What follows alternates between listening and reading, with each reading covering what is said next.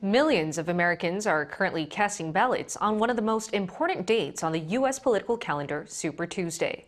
Voters from 15 states and one territory are selecting who they want as their presidential candidate for November. It seems most likely that President Joe Biden will have a rematch with Republican lead Donald Trump. Choi Min-jung reports. March 5th is Super Tuesday over in the U.S., the biggest day of the 2024 presidential primaries or caucuses. Projected results are rolling in as President Joe Biden and his predecessor Donald Trump dominate the Democrat and Republican contests. I think we really need somebody, a super strong figure in the White House for international relations. He's a fraudster. He's been accused of sexually abusing a woman and found guilty of that. He's got over $500 million worth of fines and penalties.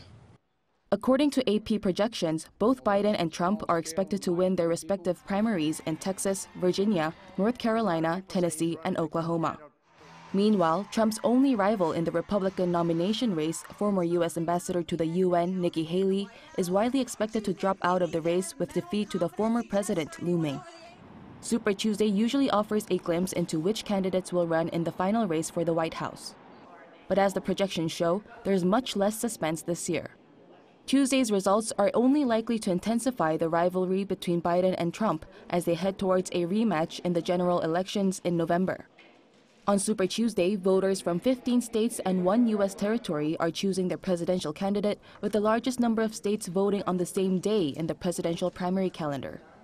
California and Texas, the most populous states in the U.S., are among the 15 holding the nominating contests. Over a third of the total delegates, which are awarded to the most popular Republican and Democratic candidates, are up for grabs. Meanwhile, on the big day, Facebook, Instagram, and other Meta platforms suffered an outage spanning multiple countries, including the U.S., the U.K., and Canada. Choi Min-jung, Arirang News.